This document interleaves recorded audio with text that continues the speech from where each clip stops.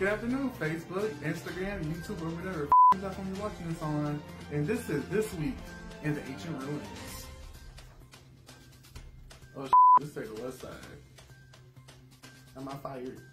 Yesterday at approximately 4:50, I went to go see my longtime friend of 5 years on the west side. Me and her had to run a few errands, and of course, it's always a doozy. So, we went to the Jewel Osco on Roosevelt and Ashland.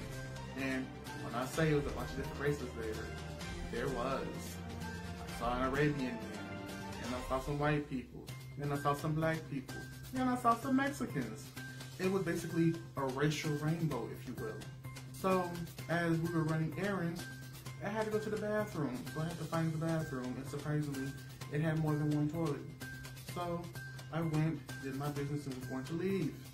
Some woman came in saying she was looking for a kid, saying it's such and such here, and kind of trying to look under the stall to see was someone in the stall.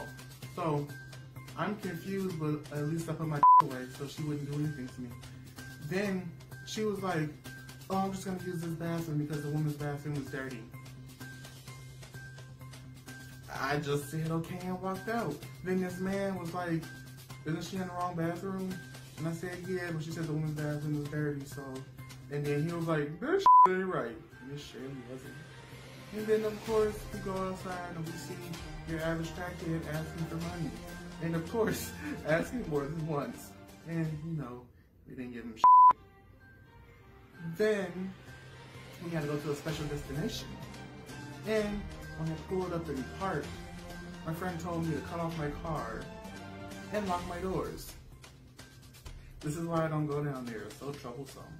Nothing bad happened this time, but I'm going back there tomorrow, so I'm pretty sure some shit will go down. And I will inform you all. And this has been This Week on the West Side.